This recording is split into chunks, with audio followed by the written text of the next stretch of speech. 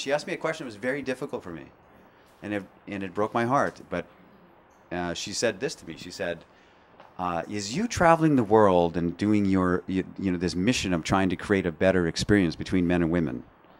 She said to me, she said, "Is that more important to you than me?" Yeah. And I love this girl, man. Yeah. And I tell you, my answer to her was yes. Yeah. And it makes you all the more attractive. And I tell you, we're dear friends today. She's got a boyfriend, and we're so close. And because I was authentic to who I am, and I never compromised it. Yeah. Because she was attracted to that. If I were to compromise that spirit, yeah.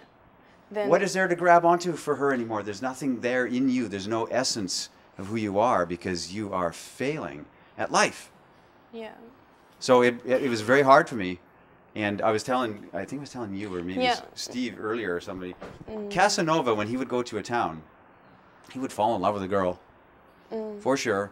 And before he could leave town, because he loved her so much and didn't want to hurt her and wanted her to be happy above all, before he could leave town, and he had to go, it was his truth.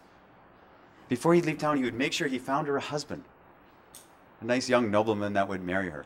He did. You read it. That's what he did, because he cared about this heart, about this girl. But he could not be a liar to himself and say, "Well, okay, I'll settle. I'll settle."